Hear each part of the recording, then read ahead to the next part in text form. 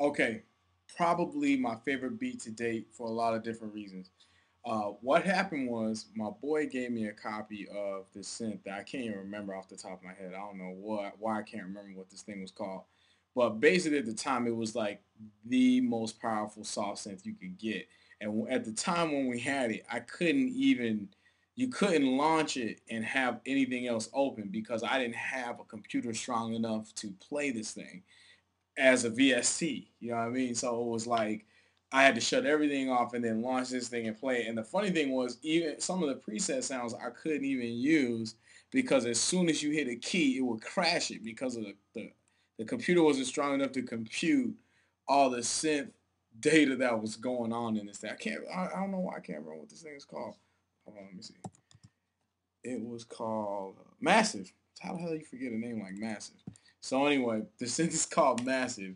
And so what I would do is launch the synth and then you know, play the sounds. And so I played the sound and bounced it out and took the bouncing and chopped it up. And I just called it Super Fat Move because it was a basic synth. So what I did was the synth. This is what the synth sounded like. I just played it with no quantizing or anything.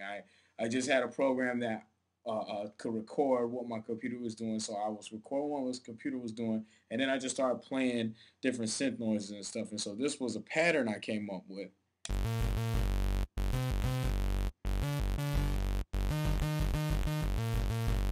So then I slowed it down. You know, I chopped it up and recycled, brought in the reason, slowed it down, compressed it a little, and then this is what I came up with. So you can even hear in the timing a little bit where it's off, like I hit another key or something because I was goofing off.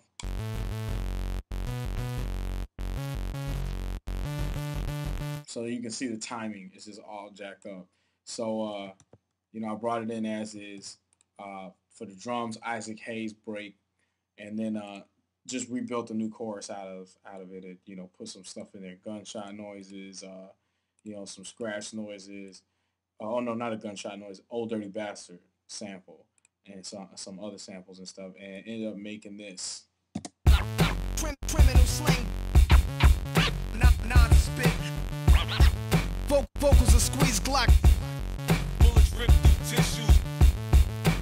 Criminal slang, not spit. Vocals are squeeze Glock. Your ass don't wanna get shot.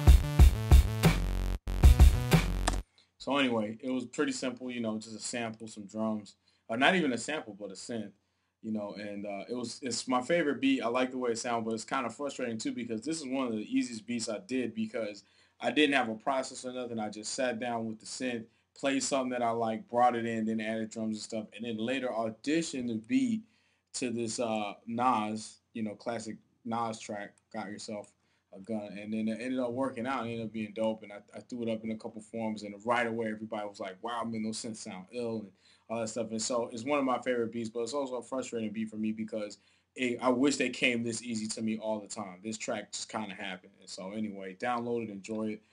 Inside the kit, it's got, you know, the reason file, some of the other samples that I used, and of course that particular synth noise. So if you want to use that synth for something, man, if you do something with it and you like it, you feel like sharing it, man, shoot it at me. I'm in this at gmail.com.